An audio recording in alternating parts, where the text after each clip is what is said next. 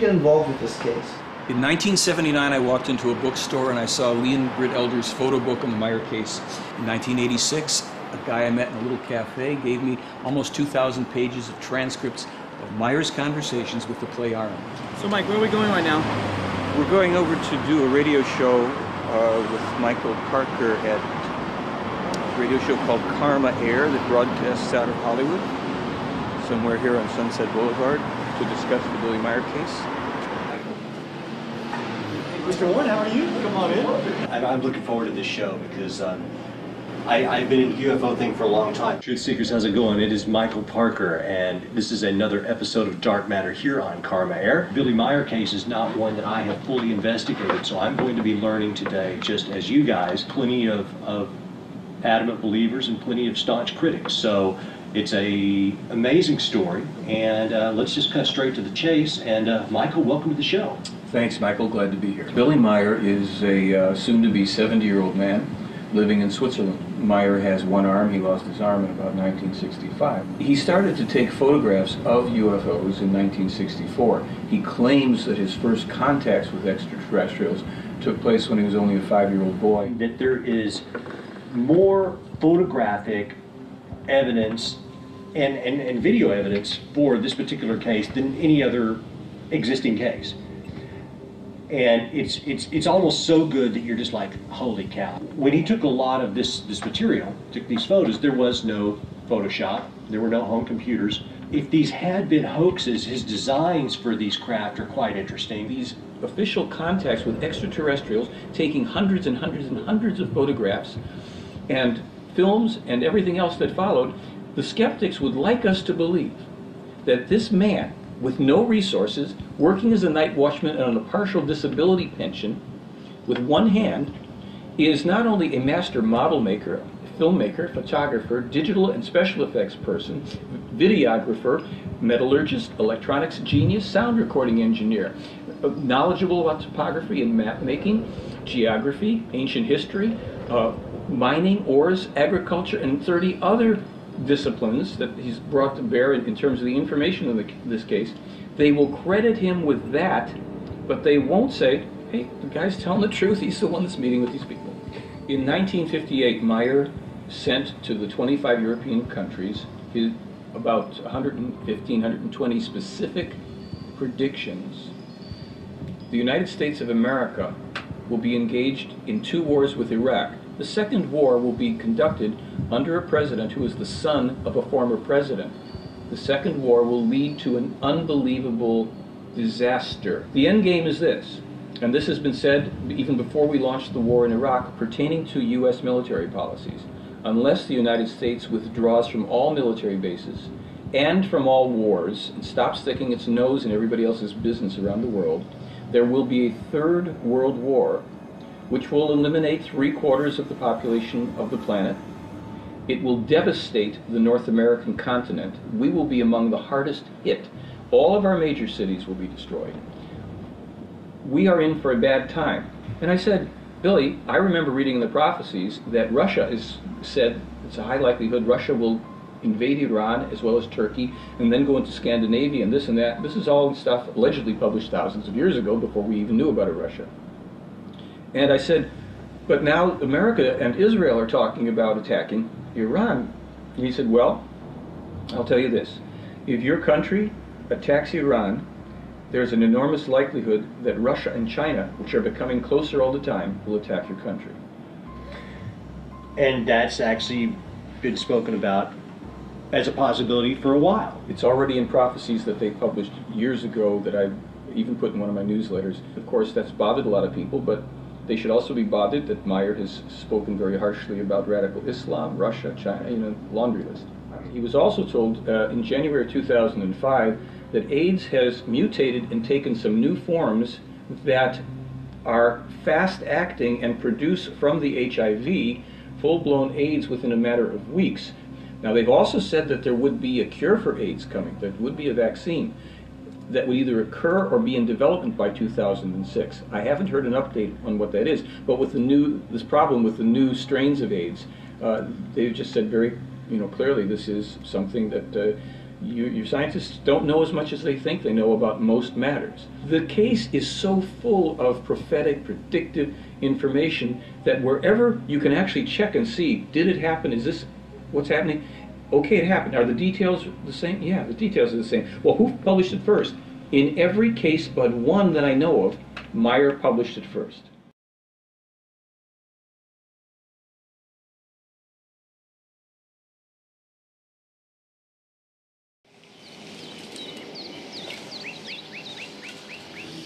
Hallo, wir sind an den Fluss. Oh, guck mal, was ist hier alles gibt. Guck mal, ein Engel. Dann können wir frei hochgehen. Nee, nicht da hoch. Da hoch willst du jetzt. Dafür hab ich Wir sind hier auf der Erde, unser Leben zu führen, das Bewusstsein. We are here on Earth to lead our lives because our consciousness must be developed so that it gathers knowledge, gathers wisdom, builds up love, peace, freedom, and harmony. The human exists in the material life on Earth in order to learn, just as other humankinds do on other worlds in the entire universe. Im gesamten Universum dasselbe tun. Nein, ich kann es allein, ich krieg kein Baby.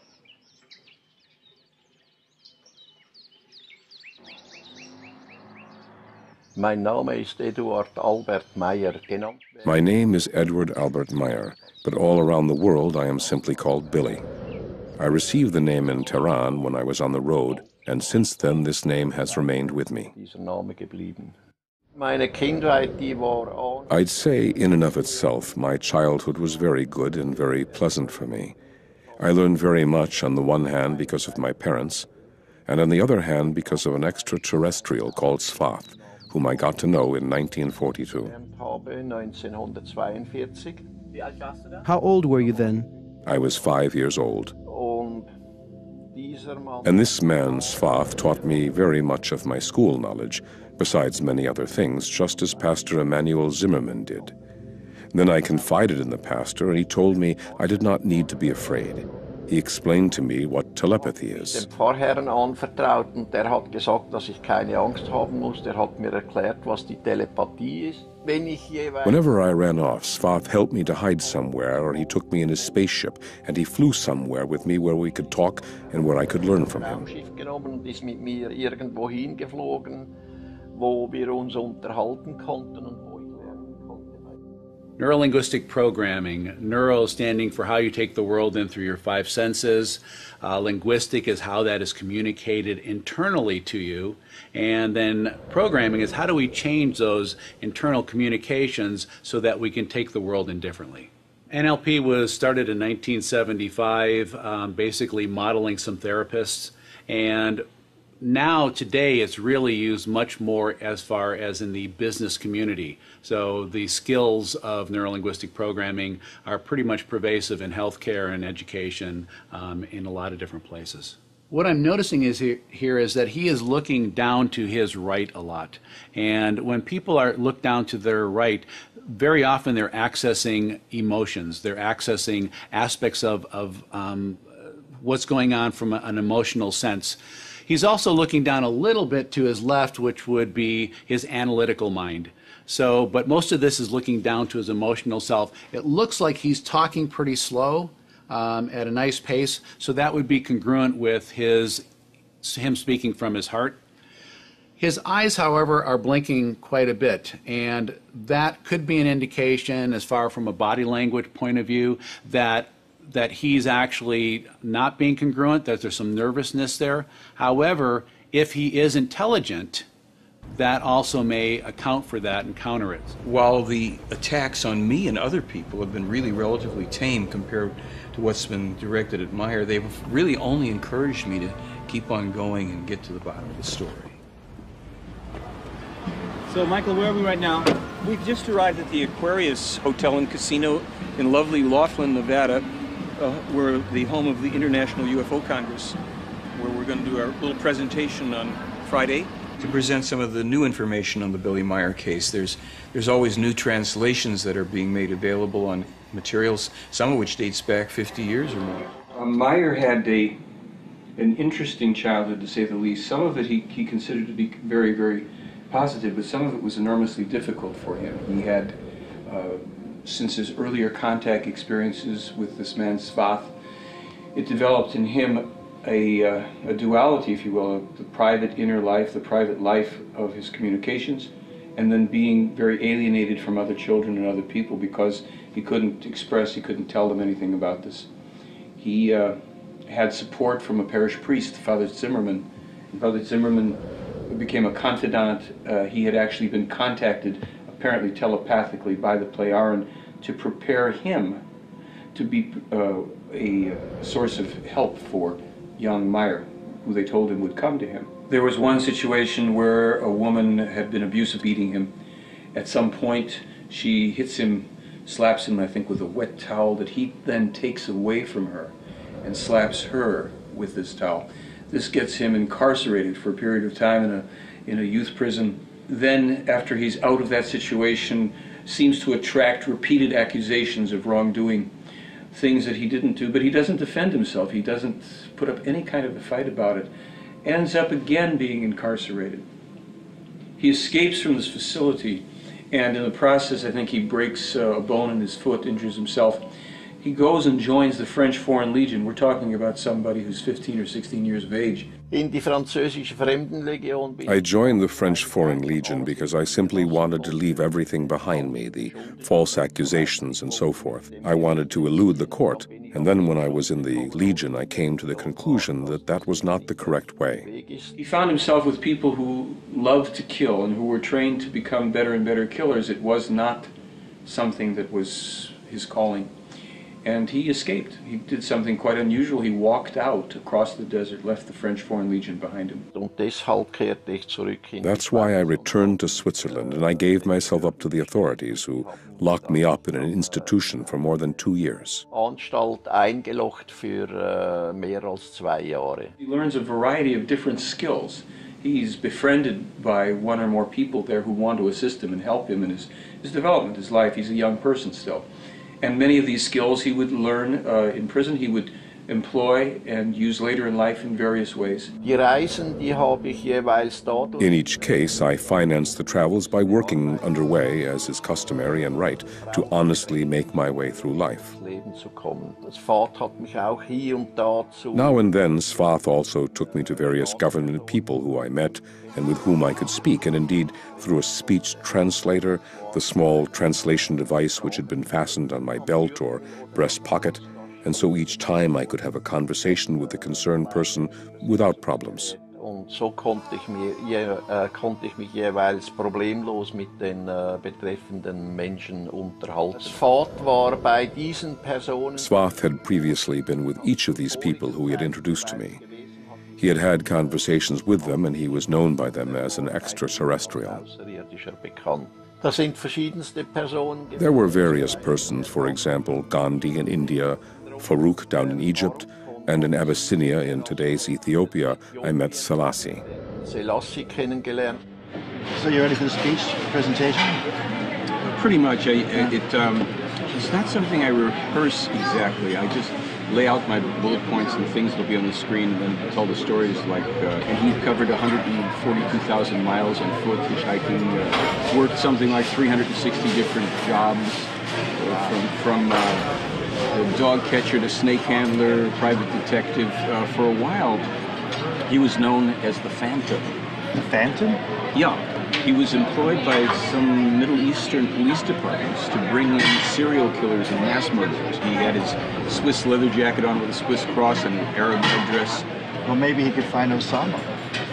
Yeah, nobody else seems to be able to do it. It's funny you say that because Meier actually met Saddam Hussein when he was an up-and-coming thug. Saddam Hussein habe ich auf einer meiner Reisen kennengelernt. I met Saddam Hussein during one of my travels down in Baghdad.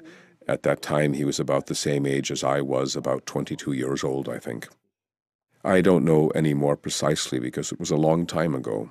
He was already someone who had turned to crime and who said that if he could one day somehow take control, he would do everything to be recognized by the people, even if he had to play the role of a holy person. Dann würde alles tun, vom Volk anerkannt zu werden, selbst wenn einen Heiligen spielen müsste. Als Svath When Svath died in the early 50s, I was contacted by a female voice. A short time later, a young woman named Asket appeared who then took up contact with me. And these contacts lasted for another 11 years. Diese Kontakte haben dann wiederum 11 Jahre lang gedauert. What we're told in this case is that Billy Meier has been the contact person chosen by these extraterrestrial human beings for a very specific purpose, and that is to bring to our world once again what they call the true teachings of creation. The Pleiadian are said to be extraterrestrial human beings who live in a star system that is in the direction of the Pleiades star system that we can see in our night sky. The common portrayal of extraterrestrials as little green men or little gray people is part of a disinformation campaign. We're told that there are so many extraterrestrial human races in the universe that we would be surprised. Often when people feel vulnerable or small or powerless, and there are times in all of our lives that we do, it's very comforting to believe in something bigger and better than you, a power, for example, an extraterrestrial that knows more than you do, that can predict the future, that can take away the uncertainty. There are a lot of schizotypal people who do believe in UFOs and do believe that we've been contacted by extraterrestrials. There is also something called a delusional disorder, which is considered a psychotic disorder, but it's very interesting. People who have this disorder appear very normal, except for a very compartmentalized delusion that they have, like that they have a relationship with extraterrestrials. Other than that, they function, pretty well. Do you see yourself as a missionary of Billy Meier? I hope not in the sense of the word that I understand it. I do feel a sense of mission. Does that make me a missionary? I hope not. What's wrong with being a missionary? Well, I don't want to knock on doors and tell people how they should think and how they should behave and what they should believe and that they should believe anything in particular. What I do want to do in my presentation, in my personal work, is to say, please look at this, please consider this, think about this. This is what's alleged. This is what we claim we can prove. This is what's still speculative. What does this mean? It's a non-bizarre delusion. So you ask the question, what's a bizarre delusion versus what's a non-bizarre delusion? A non-bizarre delusion could very well be that extraterrestrials have contacted somebody, but the person might be diagnosed with delusional disorder. Again, it doesn't mean it's not true. And this is where things get ambiguous. So, I, for one, can live with the ambiguity of it. I'd kind of like to think that, extraterrestrials have contacted us. I'd like to believe that, and I'd like to see the evidence. Mit Asket bin ich dann auch durch die Gegend gereist. Together with Asket, I traveled around and was also able to make various trips into the past with her and also into the future, but I don't want to talk about the travels into the future. Aber über die Zukunftsreisen möchte ich nicht sprechen. Ich habe I not only told friends but also other people about the future, and some of them even misused that information and tried to make money from it and were sentenced and imprisoned. Teilweise haben die das sogar missbraucht und haben das versucht in Geld umzusetzen, wurden verurteilt und eingesperrt. If a person could really know the future, it would be probably an enormous burden, depending on what we're talking about. But certainly if you saw events that were going to occur with certainties, however that would be possible, and these were negative events, disasters, etc., that would be a terribly disturbing thing. Knowing that one could not change or alter that would be enormously frustrating. He claims to have met a man called Emmanuel. And Emmanuel, according to the information in the case, would be the man who we know as Jesus Christ. Or at least the Jesus Christ figure would be, according to the Meier material, a fictionalized version of a real man who lived 2,000 and some years ago, who indeed was crucified but survived the crucifixion. Als Immanuel gelebt hat, When Emmanuel lived, who was later falsely named Jesus Christ, and who never had anything to do with the religion which was made from his teaching, zu tun gehabt mit dem, was aus seiner Lehre als Religion dann entstanden ist. Emmanuel was not an extraterrestrial. He was therefore a human being from this world, begotten by an extraterrestrial with a terrestrial woman named Mary, and was born here on the earth as an earth human. Eine Frau namens Maria gezeugt und hier auf der Erde als Erdenmensch geboren. Und warum hat Asket dich And why did Asket present you to him? I don't actually want to say anything about that. Nicht sagen. What is the Talmud of Emmanuel? The Talmud of Emmanuel is a document. It came about when Billy Meier and Issa Rashid, who was a former Greek Orthodox priest, were led telepathically to an area outside of Jerusalem by the Pleiadian, and they found and dug their way into an abandoned ancient tomb. The stones on the floor, concealed for a while, for 2,000 years apparently, resin-encrusted, animal skin-wrapped scrolls, which they took out and removed from that location. When they opened up one, they found they were in Aramaic. So Issa Rashid took the scrolls, began a translation process. In something like 7 years, he sent Meier about 1/3 of these scrolls, translated from the Aramaic, in which they originally were, into German. He let Meier know that he was now virtually on the run with his family for their lives. He told Meier that there were certain religious factions of a couple major religions that found out that he had these scrolls and that wanted to take possession of them themselves. The information would prove to be enormously heretical. After Issa Rashid had translated a chunk of them, he took them and his family into a refugee village in Lebanon, hid the scrolls in the walls. It's said that within about a week's time, the Israelis came in and destroyed the entire village. The scrolls were destroyed, along with many of the structures and people who lost their lives. Issa Rashid and his family escaped with their lives into Iraq. And 4 years later, Meier found out that Issa Rashid and his entire family had been machine gunned to death, ostensibly by the Mossad in Baghdad. For instance, Emmanuel foretold the coming of another prophet. He named him as Muhammad. He claimed that while this man would be a true prophet, his teachings would also be corrupted and a false and evil cult would be created from them that would give the Israeli people, the distant descendants, no peace until the end of time, unless, hopefully, both the Israelis and their enemies could make a conciliatory and honest peace with each other. The Talmud of Emmanuel contains prophecies about the fires that would darken the sky when greedy and power-hungry people would ignite the very oil of the earth. The Talmud of Emmanuel was discovered in 1963.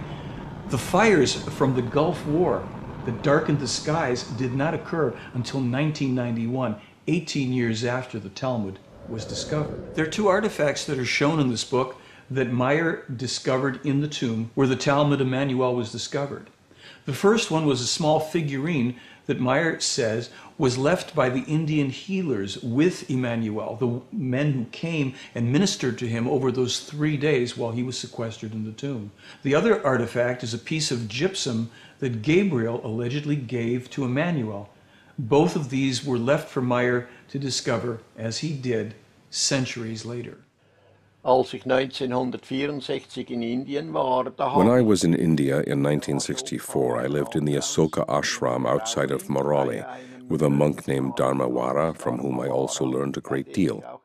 It was then that the opportunity arose for the first time for me to photograph spaceships, that is to say, beamships. große Möglichkeit gegeben war, dass ich Raumschiffe respektive Strahlschiffe fotografieren konnte. And that is my grandfather when he was in his late 80s, and myself a year and a half before I left to come to the United States to pursue my university studies.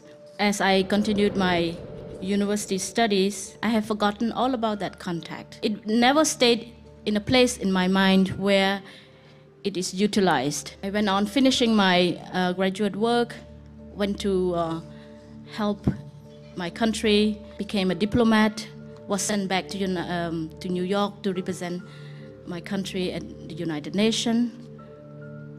Worked at it for 12 years. One day I was cleaning and came across the book again. So I thought before I threw it away, I should look at it. I opened the page and saw the name Ashoka Ashram. So I was wondering, how could our place be named in this book? As I browsed through it, I saw the stories.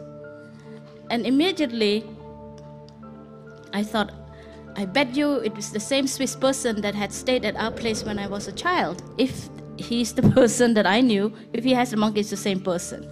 So Wendell wrote to him, and I think Wendell said within an hour, Billy wrote back. A few months later, I flew out. We sat and talked for 3 straight nights without sleep.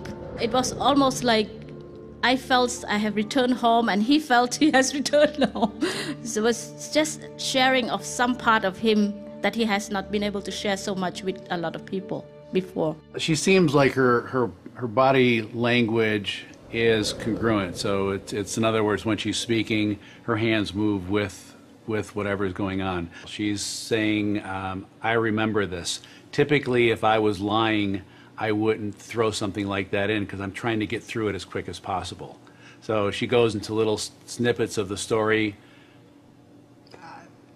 I would say that the way she's presenting it, either she's rehearsed it really well or she's telling what she believes in. So this ship would appear, usually would be around the same time as I have the visitation, or sometime this was taken by Billy Meier.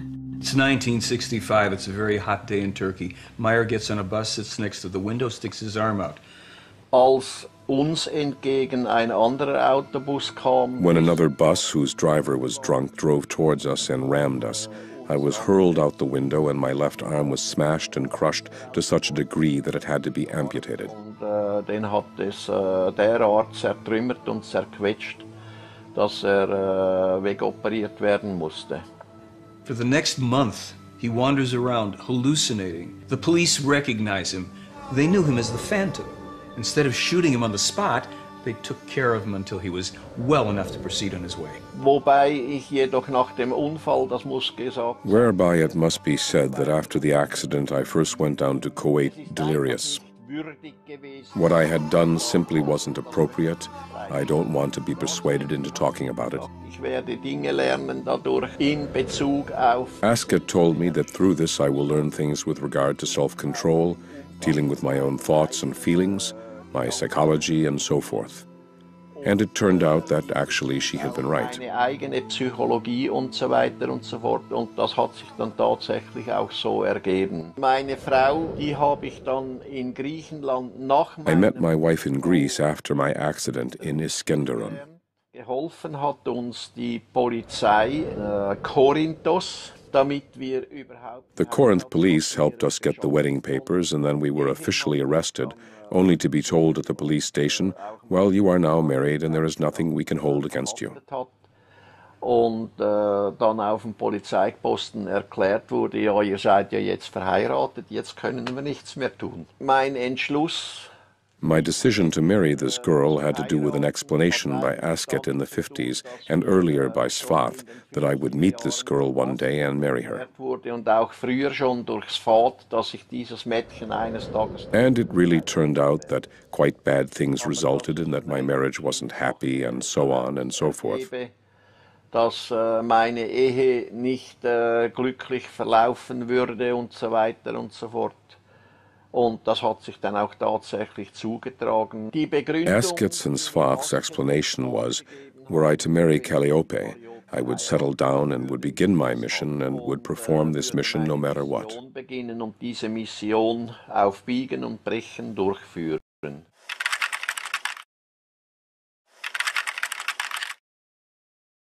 The notion of there was a center didn't even occur to me until I was maybe 7 or 8 years old. For me it was just a patch of land in the green hills of Switzerland. So I could be here, discover things, discover nature, ask questions about nature, and of course there were many people surrounding me from different parts of the world. By chance I found a book in a shop, and I found it with all the pictures of Billy. The book name was Contact from Pleiades.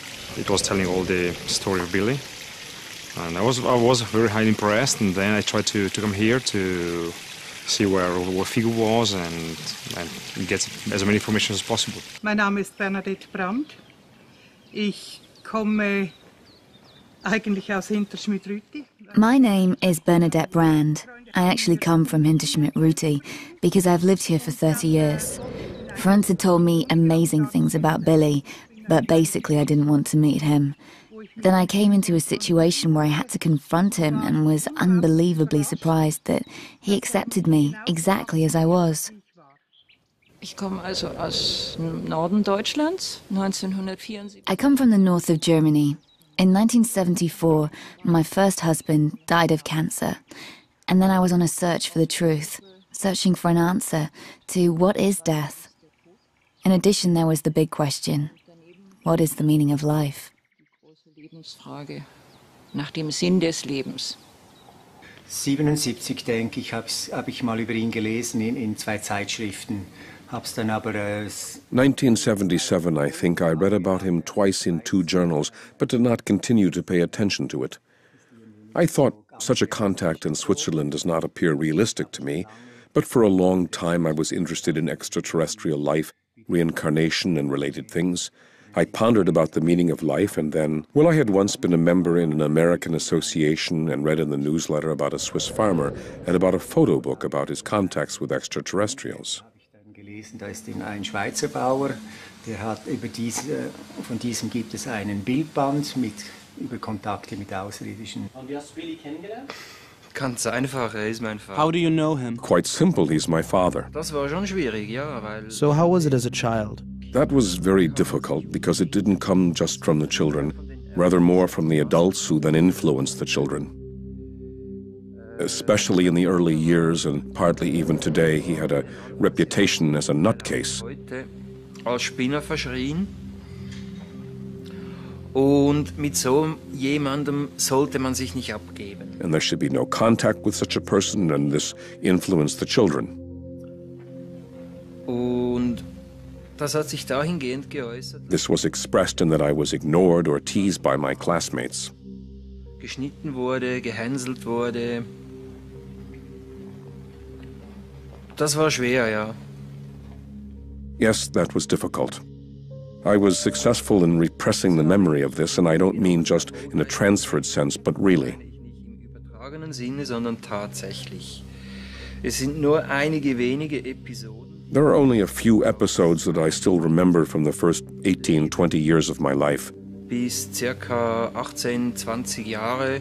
Everything else is buried in my subconscious, and I've built up my individuality by trying out many things, by getting around a lot, by making the acquaintance of many people, but also by making many mistakes. Dadurch, dass ich viel ausprobiert habe, viel rumgekommen bin, viele Menschen kennengelernt habe, aber auch viele Fehler gemacht habe.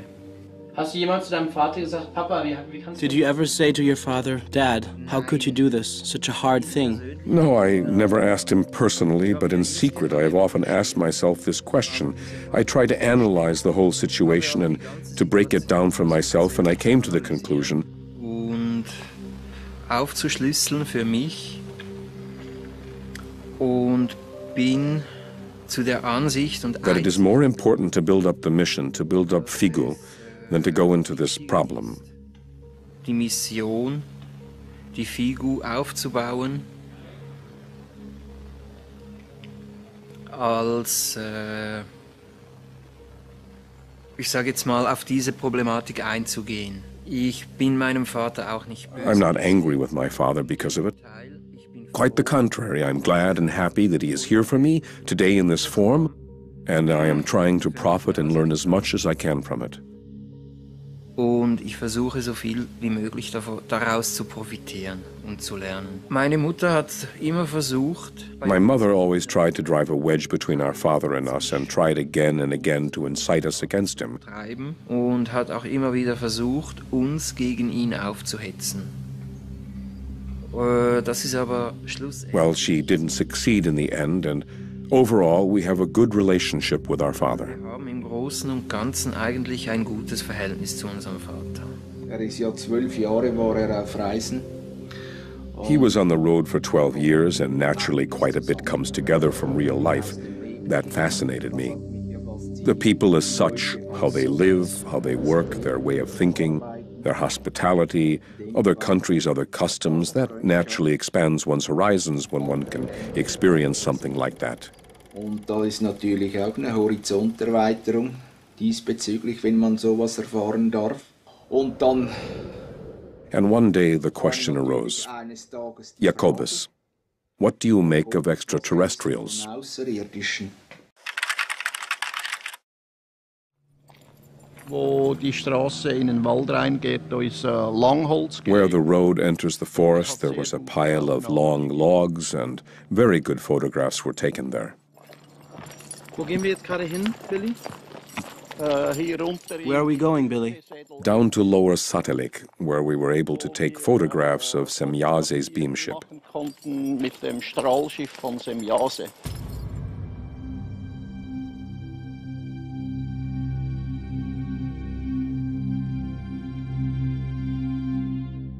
Es war nachts und ich hörte nur. It was night, and I heard a sound and steps.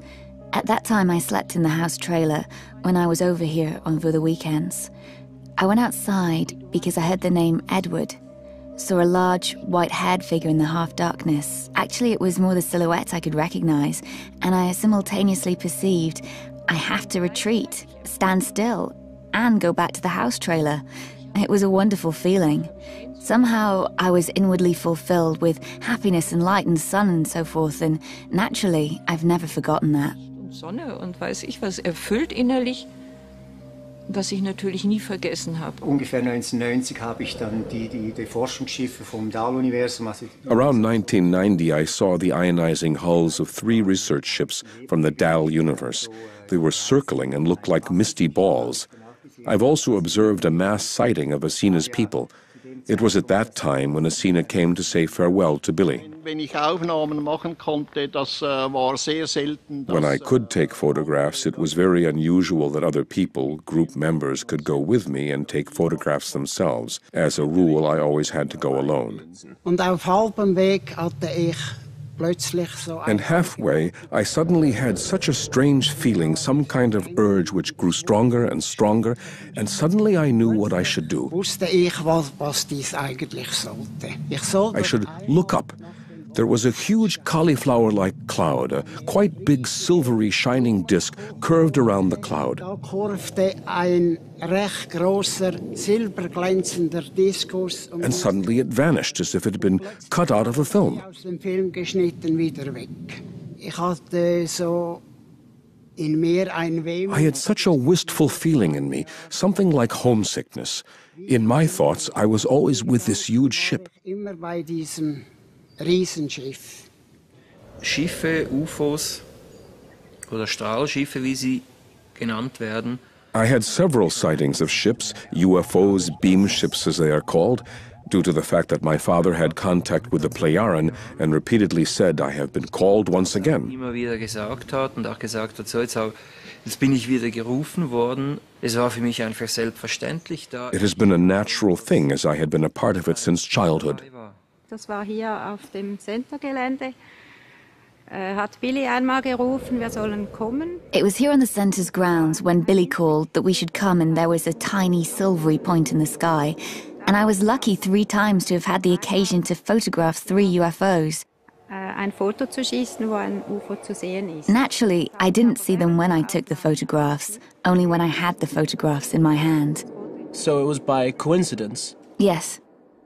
Was ich dann aber gesehen habe und was auch auf dem Bild dann drauf ist.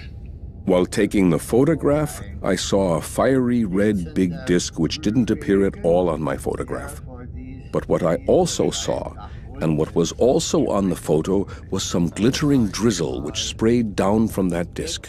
Zeugen dabei als Semjase.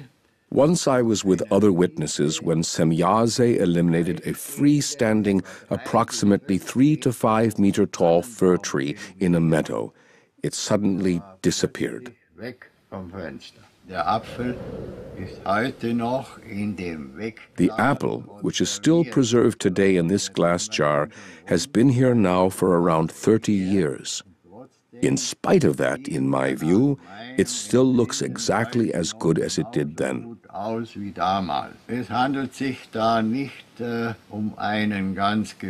We're not just dealing with an ordinary apple because it was not grown in a terrestrial garden. Rather, it comes from a food garden or a greenhouse,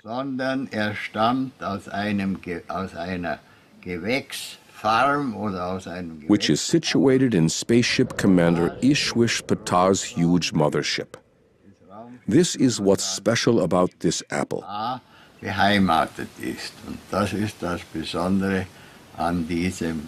Unfortunately, almost nobody has accepted this apple story of mine. Diese Apfelstory abgenommen.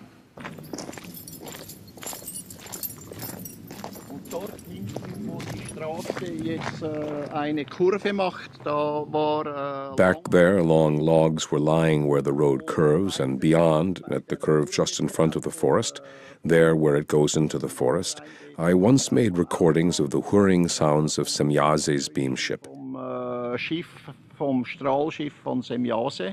You could hear it over a very big area, up to a distance of 4 kilometers.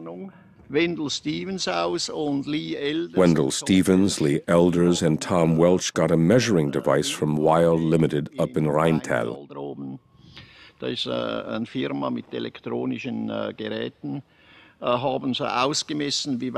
A company with electronic devices, and measured the distance from here to there about 380 meters, which made it possible for the sounds to be recorded from here.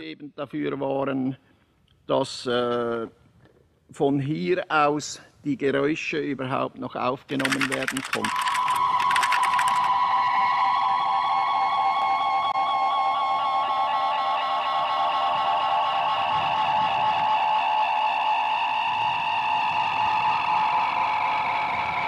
What's happening is the 10 different frequencies are converging on one central frequency, which is, I find, very interesting. This is probably one of the most interesting things about the tape, is that there are... What's this right now? Very, very many tones. Yeah.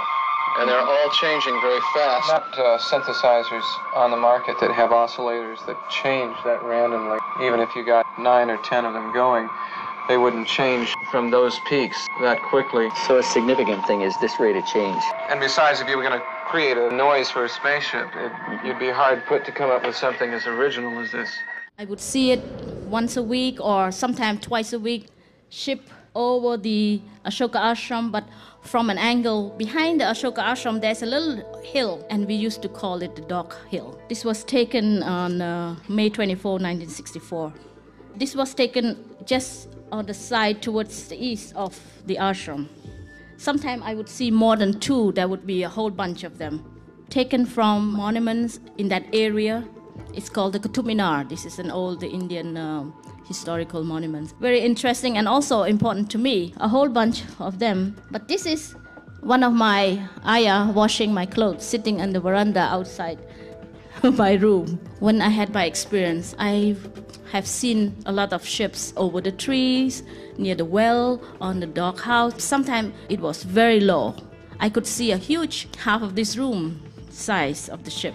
So when I had experiences with Asket, it was also not something very unusual or strange for me. It was almost a return to some familiar state. Sometimes there would be a few villagers walking around and they would look up and see this. In the ashram itself, sometimes our servant would come and say, I saw something very strange. Have you seen? I would say yes, and that was the end of it. This is right on top of the ashram in the evening. Sometimes there would be people looking up with me, looking up, and some of them would see the ship very clearly like myself, but some would look at them and said, I don't see it. This is one of the phenomena where hundreds of people saw this. Even was written in the Indian newspaper in the 60s. Actually, one reporter was dispatched from the newspaper, I think the New Statesman or something. He came, talked to the villagers, talked to people who work at our place, and even talked to Billy and was shown the photos. Während einer Nachtwache von mir, da hatte ich mein Fahrzeug, During my night watch, I parked my car just here. Everything was dark here, and I came walking along this road. Dann kam ich heraufgelaufen. Und wie ich hier so entlang laufe. As I was walking along, Ptah and his shiny little ship came over this hill, brightly illuminated between the trees over the tent there. Mit seinem Schiff hier so über das Center, hell beleuchtet. Die ganze Situation nach bald 20 Jahren ist etwas derartig Normales. The whole situation after 25 years is somewhat normal, and we deal with such unusual phenomena quite differently. Im Februar, das war, ich schätze 2001, ich habe es mal aufgeschrieben. I had another interesting experience. I guess it was in February 2001. I wrote about it.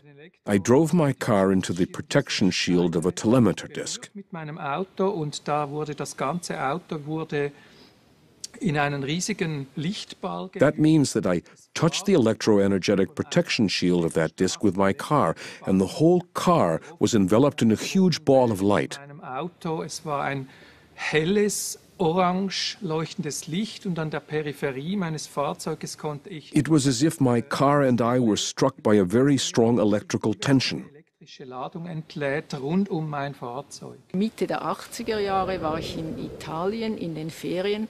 In the mid-80s, I was on vacation in Italy, and one night about 11, I had an impulse and I looked, and there were two lights, quite parallel, very fast, and then they whoosh, parted, and then I knew. Yeah, that was it. Ja, das war's jetzt. Also Außerirdische habe ich sicher noch nicht gesehen. Raumschiffe, ja, also irgendwas. I've certainly never yet seen extraterrestrials, but spaceships, yeah, something silvery in the sky. Well, I have to say that I have simply never been interested in spaceships. Spaceships are, for me, like cars. I'm not interested in cars either. They are a means of transportation. But what has always been clear to me, and what I never quite realized, was that it was clear to me that, logically, there are extraterrestrials. We here on Earth certainly are not the only ones in this huge universe. So, Mike, what's this photograph that we see here? This is a photograph that Billy Meier took in 1975 of a landed UFO, the only one of this type that he was able to take. It was from this photograph that the special effects expert Wally Gentleman, who had been a director of special effects in 2001, designed and had made 2 UFO models at the MGM Special Effects Studio. In these photographs, we see Billy Meier with those models. You mean 2001, the Kubrick film? Yes.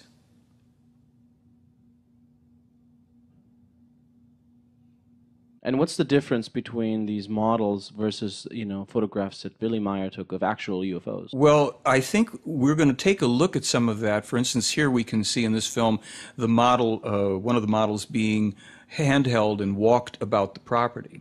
There were very specific technical differences that were observed, but in this film, we see an object that some people might say is a model. It's hovering above what appears to be a tree and in front of a house. Is this one of his films? Or? This is one of Billy Meier's films, his earliest film from 1975. Some people would think by a string, but as you see this move off to the side, you notice the UFO hung for a moment at an angle, which is something that's impossible to effect with an object on a string.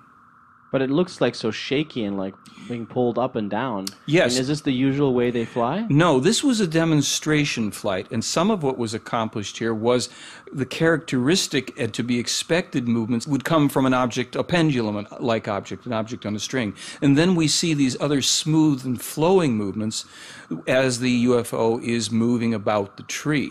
We're told that this was done for a couple of reasons. One, to actually demonstrate flight in a terrestrial environment, and 2, to also give an out to skeptics who would have to say this cannot be an object from outer space. It would be too threatening to their belief systems. However, at a certain point, we can actually see the top of this tree swaying under the backwash of the UFO.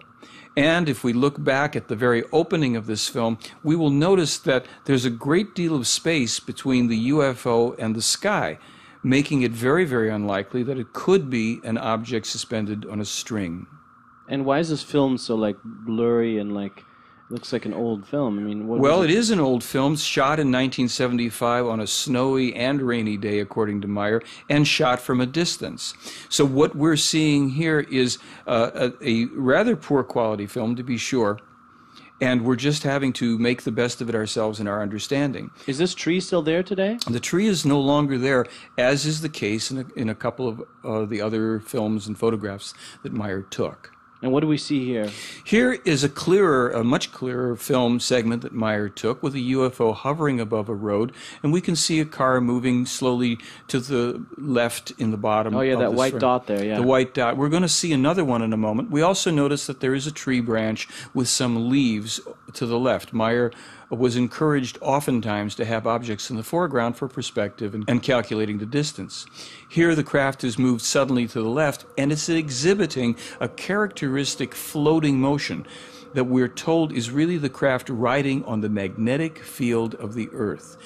In this film, we can see an object, a toy made in the 1990s, invented by physicists, called a levitron, that exhibits this type of movement as this object in these repeated frames floats above the base. We dissolve here into Meier's UFO as it too is exhibiting that type of hovering, pulsing movement on the magnetic field of the Earth as he was told. Now watch as the object will suddenly dart away in one frame, disappearing from view. How is that possible? Meier was told that they have technologies that allow them to move out of phase, out of dimension, within a part of a second. They can not only move out of dimension that quickly, they can also pop back into dimension.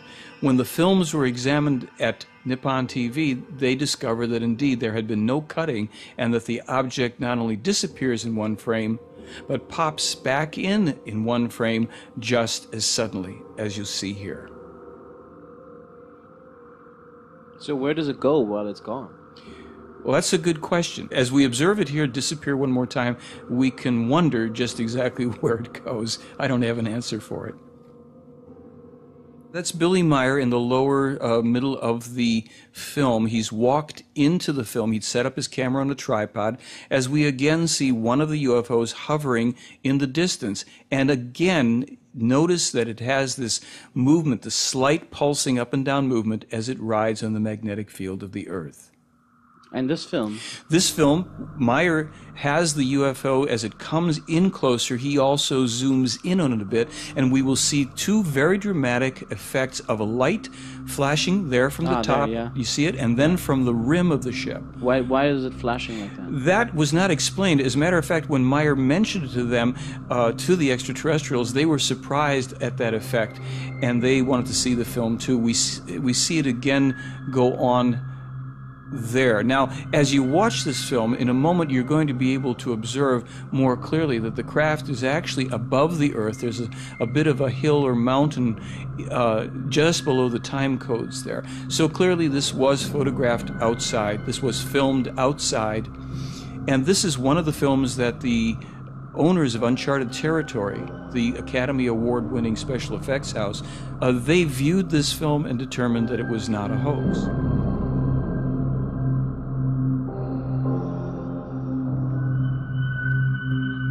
In this film, we see three of the UFOs, again in the distance, with tree branches in the foreground, as they hover at slightly different angles in relationship to each other, exhibiting again the pulsing movement and changing distance ever so minutely between them.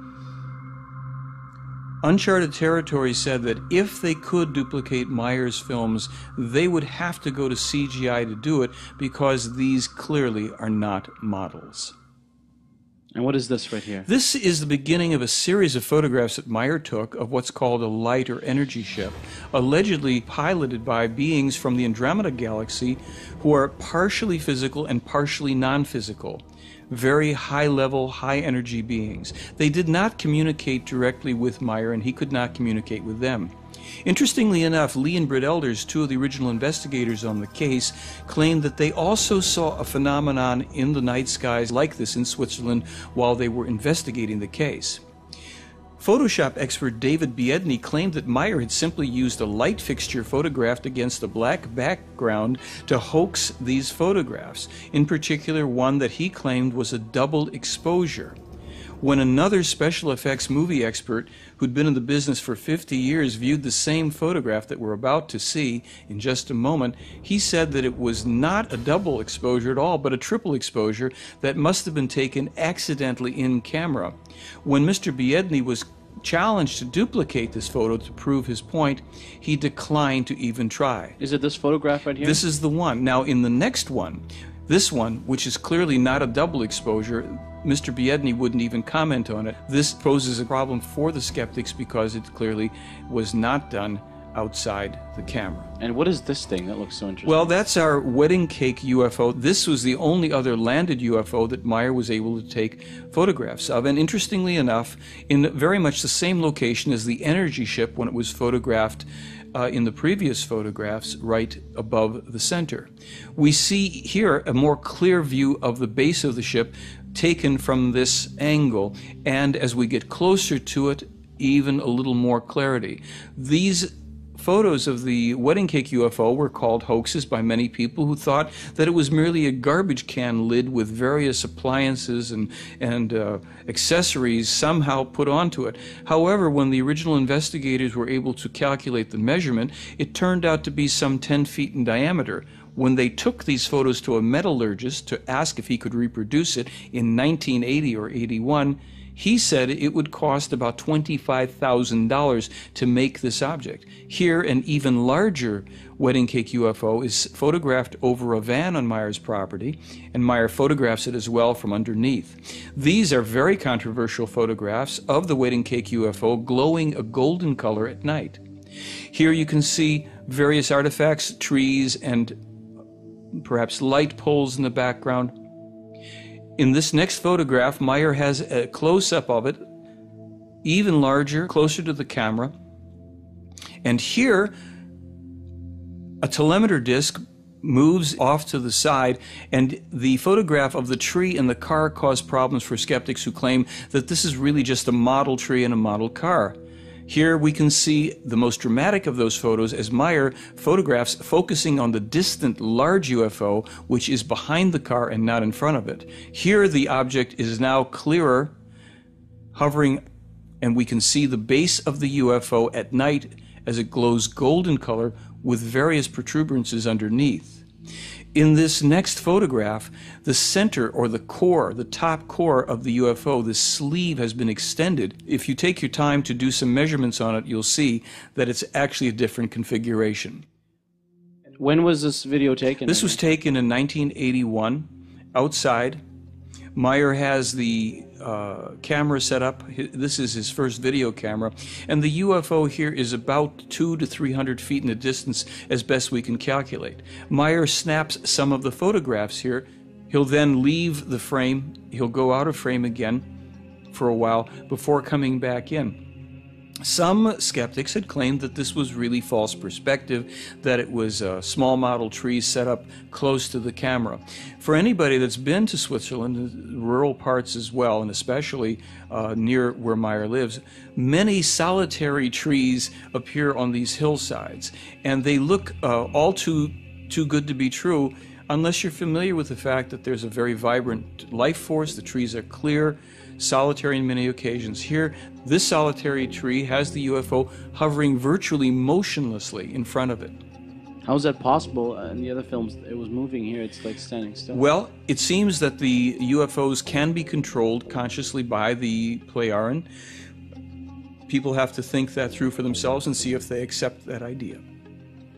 These are the only known photographs taken from within a UFO above the Earth, with two other UFOs visible. Meier took these from inside Semyaze's ship. In this final photograph, we even get a clearer view of the Earth and land below.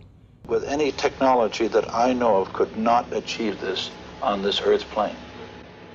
I could not explain the type of material that I have and its discreteness by any known combination of materials. I could not put it together myself. The elements that we found were totally surprising. The major element, which is shown here, was the rare earth metal thulmium, Thulium. It was totally unexpected. So now we've seen silicon, iron, thulmium, silver, and copper, all in a specimen about this big. When he examined the metal under electron scanning microscope, he then found the micromachining, which was a clear evidence to him that this was a deliberately manufactured product. We found evidence of what looks like mechanical manipulation. One sees now discrete marks in a diagonal form in this direction and marks in this direction. But what is exciting, it looks like it's been plowed. In other words, a pressure, and there is a scarfing on either side. Do we know what this metal is used for? We're told that these metals were representative of a number of the different stages, 7 stages of manufacturing that the Pleiadian go through to create the metal for their spacecraft. I don't know how beneficial it would be for us. They're always more advanced than we are, so we're the savages in the jungle, and that's not always beneficial for the lesser evolved person. But they're here studying us, and we should know about it, I think.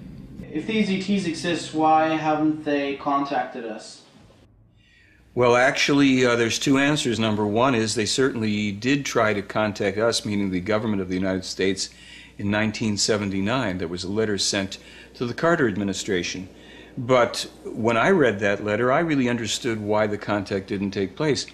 It really was demanding such profound changes in the consciousness of people in this country that there was really no chance that they were going to go for it. Specifically, that President Carter and his administration revealed to the American people that all of the religious beliefs here are based on fantasy, nonsense, and lies. All the world coverage of this case became a milestone in ufology. And of course, the wonderful pictures and movies. For the first time, we had a strong documented cases with strong evidences, hard evidences in video and photographs, physics, solid materials from another world to analyze, and also scores of testimonials by Billy Meier of his contacts. So I think this is, at this moment, is a legend in ufology. Throughout history, we know there have been lots of times when, the world has believed, for example, that it was flat, and then it was discovered that it wasn't, and it only took maybe 1 or 2 people to believe that. So it's what we call a type 2 error in research. In other words, that you reject something that actually is true. Die Lehre des Geistes oder das Wissen, dass die The teaching of the Spirit, or the knowledge that is transmitted to us by the Pleiadian, is so fundamentally different from everything else here on Earth. Was ich von Svat gelernt habe, von der ersten pleiadischen Person, mit der ich in Kontakt. What I learned from Svat, the first Pleiadian contact person, and that I could then process everything and go around the world with the help of the Pleiadian, and the great amount I also learned out there in the world, and the great knowledge I could draw from the storage banks, and also that from my own thinking, my own realizations, I could then start to fulfill the mission. Die Mission dann zu erfüllen beginnen konnte.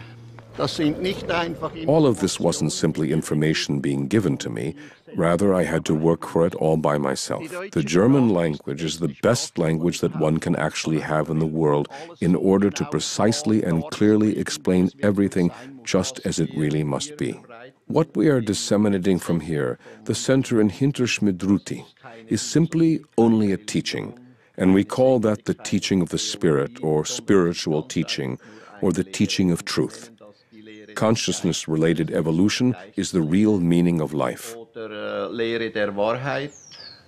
Rund 400 verschiedene Schriften, rund 40 Bücher und jedes Buch. About 400 different texts, about 40 books, and 3,000 copies are printed of each book, which makes 120,000 books. Also 120.000 Bücher.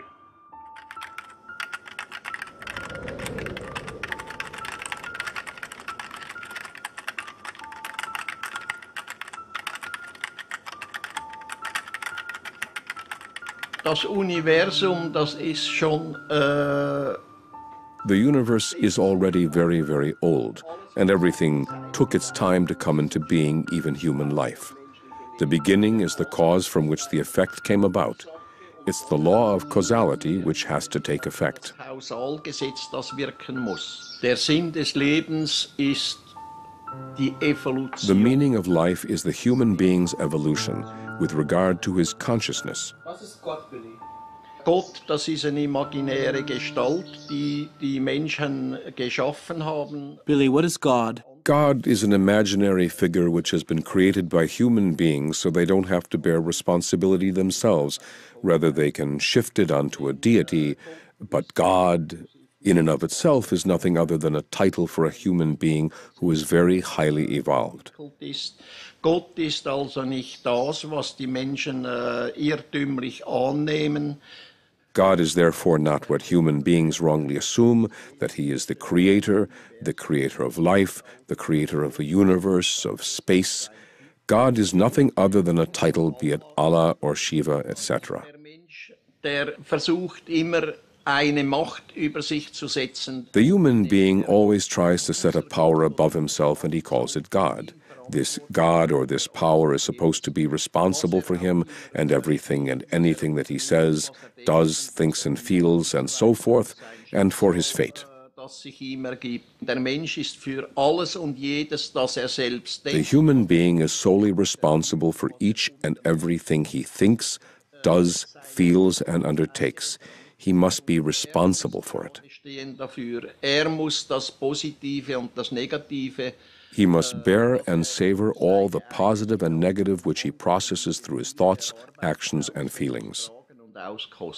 It's good that he invented a new term called creation, which is, I think, a bit, maybe a bit broader, innocent as well. You know, if you say God or Allah, then there is a long heritage, of maybe violent history attached to it. So maybe let's call it creation then. They simply want us to look at the facts and learn to understand the truth. The Pleiadians said there are no earth religions that are valid, that they're all dogmas created by men to create men. We don't need an intercessor, and we shouldn't be taking anybody else's ideas about religion. It's all internal. Everybody has his own contact with the creation. Because in various cultures from the Middle East, South and Central Americas and India, etc., all of the gods of the past were extraterrestrial humans. Many of them were the forefathers of the Pleiadians. Because their ancestors set in motion these religions, which have led to many of the problems we face today, they want to help us. But this time they must do so without directly interfering with us, because that would only lead to their being worshipped again or to their being attacked. When we think about God and religion and the universe, we might want to consider that we live in a little ball. Actually, if we put it in perspective, we live on a piece of cosmic lint, somehow magically suspended in space, perfect operation. Everything's going on. In religion, we want to say that God is responsible for that, and that we should also fear God, or maybe we won't be sitting on a cloud after we die, we'll be dipped eternally in molten lava. Not exactly a positive image. And so, on one hand, we have the spiritual teachings from Meier and the various religions of our world. To understand the difference between them, we really have to look at both. Then the human beings are no longer in a position to think for themselves. They still only think in the framework prescribed by religions, sects, philosophies, and ideologies. Der Mensch muss aber aus sich selbst heraus seine Gedanken pflegen. But the human beings must nurse their thoughts from within themselves. They have to learn their thoughts and create the respective feelings. And it is only then that they may detach themselves from that which the false teachings, the erroneous teachings, which hammering fear into them, are bringing. Hier ein Andenken, dass man mir mit einem Nagel an die Haustüre genagelt hat. Es langt doch. Here is a memento for me that someone nailed on the door of the house. It's enough, you dog, you will be put down. Shortly after this note was nailed on the door, a couple of days later, it came to a head, and someone shot at me once again and tried to kill me. Und hier ist der Platz, als ich einmal hier zu einem Kontakt gehen. And here is the place that I was once supposed to come for a contact. Jacobus was with me and 2 other men. In the hours of the night, someone shot at me from down there. Hat man auf mich geschossen.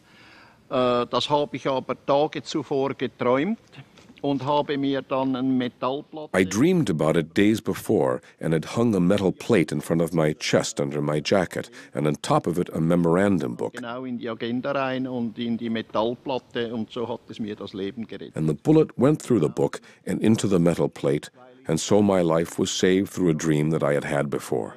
Because I have dreams again and again which show me things that will happen in the future. Können wir das alle solche Träume haben? Can we all have such dreams? Actually, everybody can have such dreams if they concentrate on them and begin to steer their dreams, and when they enable themselves to somehow have visions through dreams, dream visions, prophetic dreams, and so on and so forth. Eben Visionen zu haben, Traumvisionen, Wahrträume zu haben und so weiter und so fort. Aber das bedingt natürlich. But that naturally requires that the human concentrates and uses his consciousness to really make use of the energies and forces which arise from it. Wirklich die Energien und Kräfte, die daraus entstehen, aus dem Bewusstsein zu nutzen.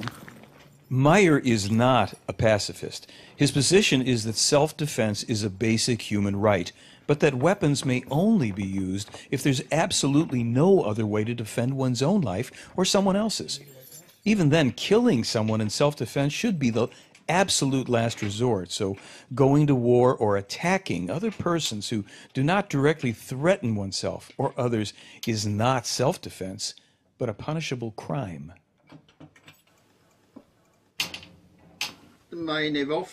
My weapons. This is my son's army pistol. In Switzerland, the Swiss soldiers have their weapons at home. Die Schweizer Soldaten haben ihre Waffen zu Hause. Kleinkalibergewehre. Small caliber rifles, 2 submachine guns, 2 Kalashnikovs, and here is my revolver, 22 millimeter. And this is my second army weapon, 9 millimeter, 44 Magnum, Bulldog revolver. Why do you have all these weapons? I actually carried these weapons earlier during night watches and for the job I had, for security, transporting money, and so forth.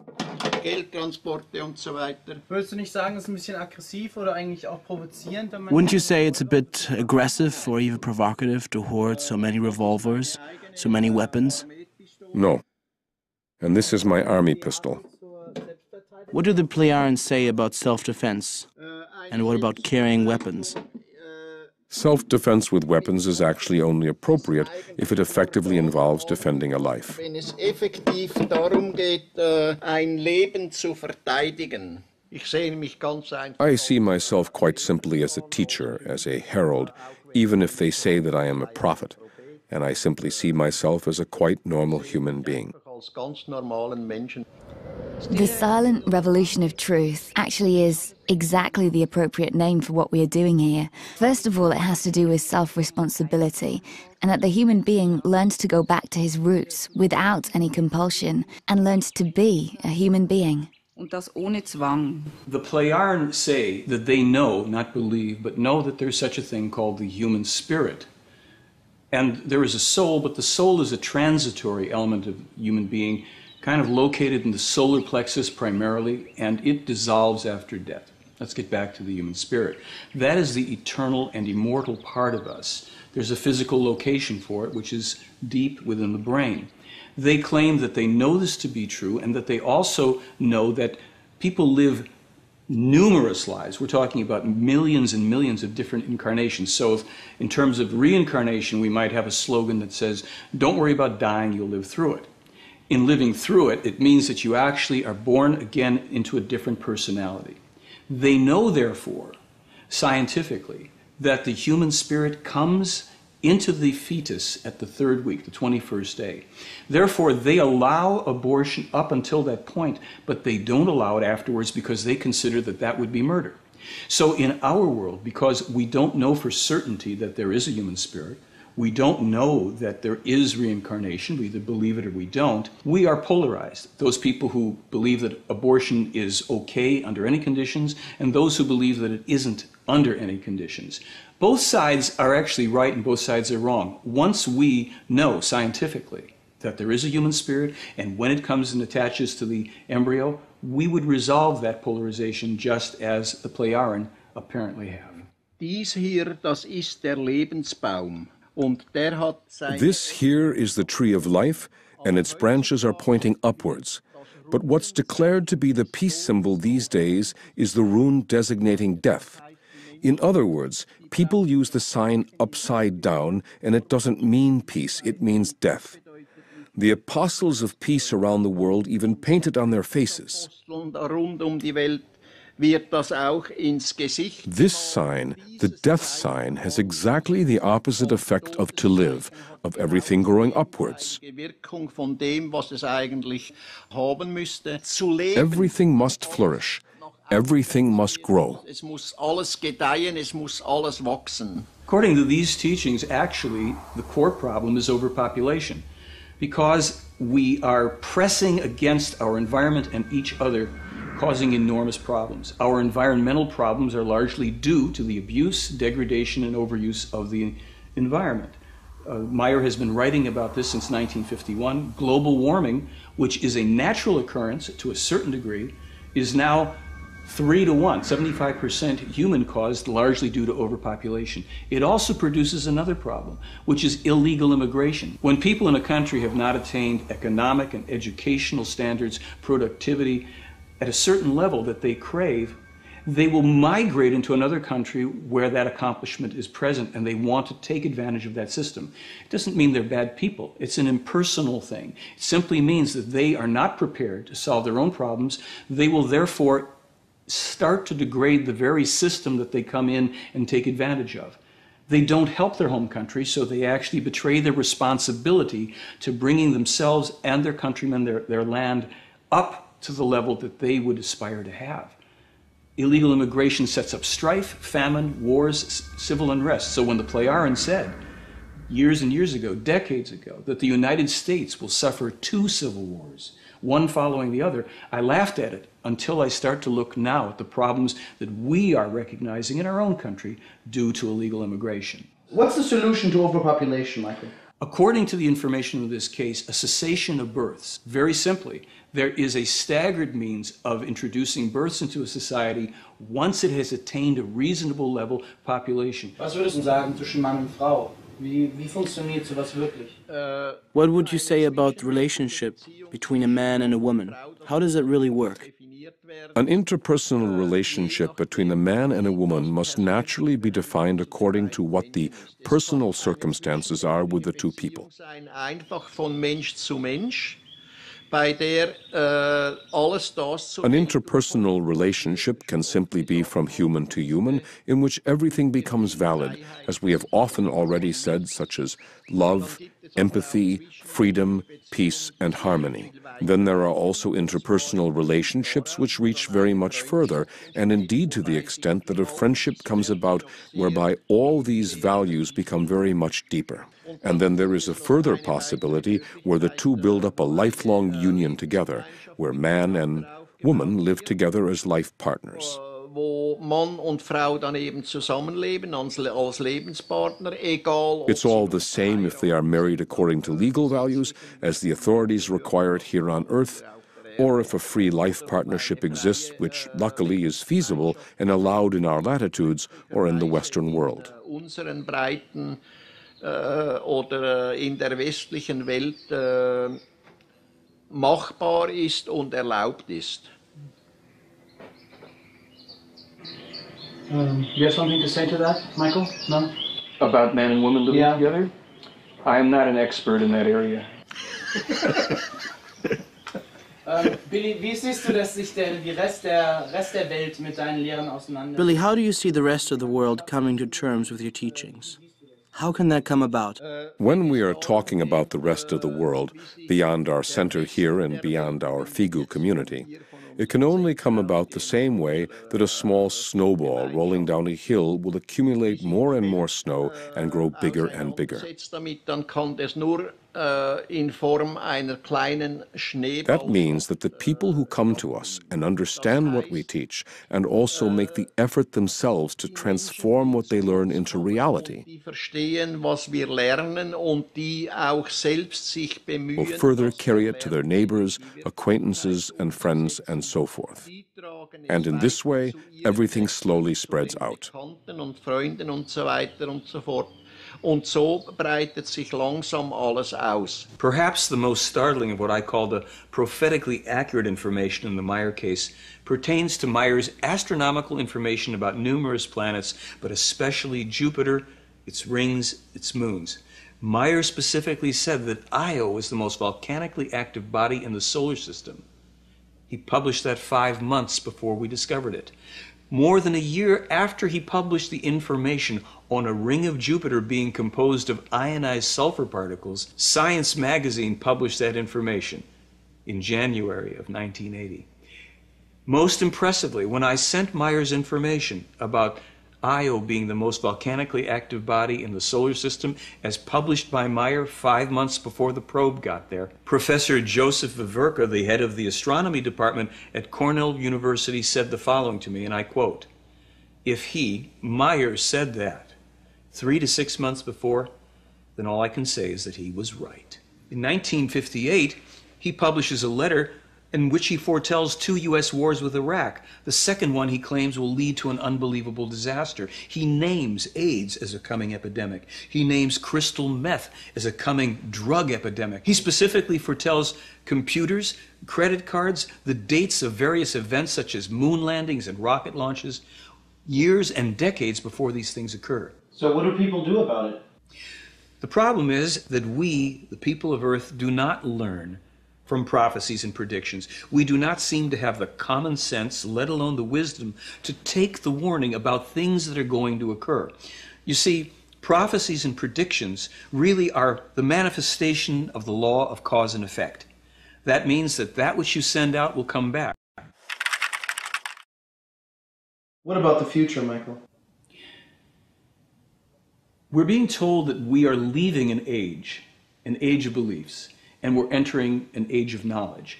It's a difficult transition, this movement into the future. It's going to be uncomfortable because we've relied so much on belief and not enough on knowledge. If you get on an airplane, you're going to fly somewhere, do you want to know that the pilot believes he can fly the plane or that he knows how to fly? We've been given a weather report.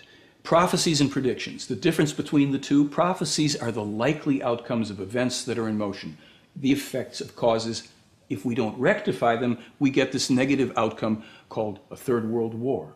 Predictions are things that the Pleiadian claim are set in stone, and they usually relate to more cosmic events, a planetary body, a meteor coming through, a volcanic eruption or an earthquake that has nothing to do with human activity. In terms of the things that we're most concerned about, a third world war, or terrorism, let's take the Third World War. It's not written in stone. It's just that it's a high probability unless we as human beings go right back to this core principle and take responsibility for our thoughts. Do we want to keep seeing the world in this way? Do we want to empower people who are going to lead us in these dead-end directions that only lead to destruction? Here's an unfortunate truth. Our country, the United States, in the past 60-some years, has launched over 200 unprovoked attacks against other people. The law of cause and effect tells us that sooner or later that pendulum comes back, and it comes back as a wrecking ball. The war against terrorism will not be won militarily.